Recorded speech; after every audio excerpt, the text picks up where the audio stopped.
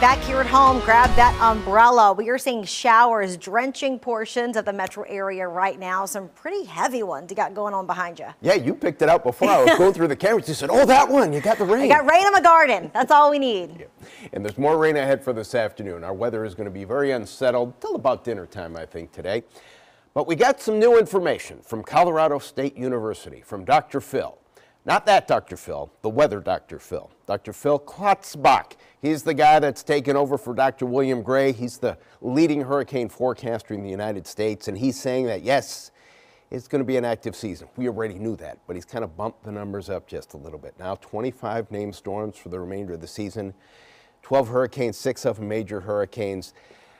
These are just numbers. We know it's going to be an active season, and we're all pretty much prepared. Listen, we were all ready for Beryl in case it started to turn toward us. Obviously, that didn't happen, but still got another 5 months to go in the season. All right, here's the rain that we're tracking right now on WDSU First Warning Radar. A couple of thunderstorms. It's really more rain than anything. Showers that are moving very quickly to the east and northeast at about 35 miles per hour. Randy said it right. Have the umbrella if you're going out anywhere over the next 3-4 hours or so. Now, the good thing with these showers moving so quickly, they only bring a rain for about 10 or 15 minutes, but obviously that's some pretty good rain, some pretty heavy rain. That's what we're seeing right now at the airport, officially at Louis Armstrong International Airport. 80 degrees the temperature, dew point at 77, a lot of moisture in the atmosphere right now. But we're going to start to see a little bit of a change in the next 24 hours for some of us.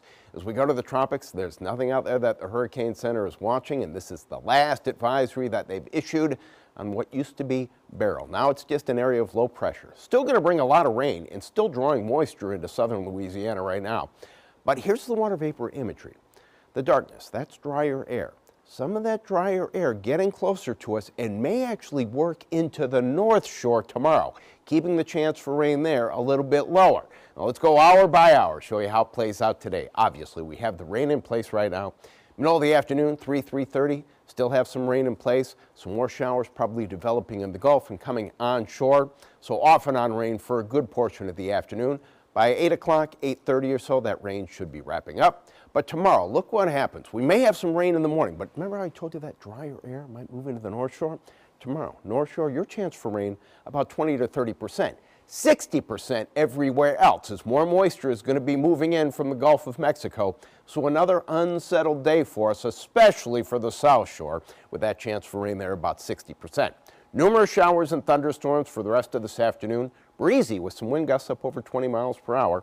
Then tonight, those showers should be ending by about 7:30, 8 o'clock. And the temperature is going to be in the mid to upper 70s to start your day tomorrow.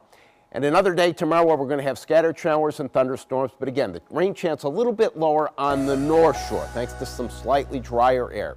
Still kind of wet for us on Thursday. Chance for rain there at 50%. But then we're getting a little bit drier by Friday and Saturday. Afternoon highs getting back into the low and maybe mid-90s by the weekend.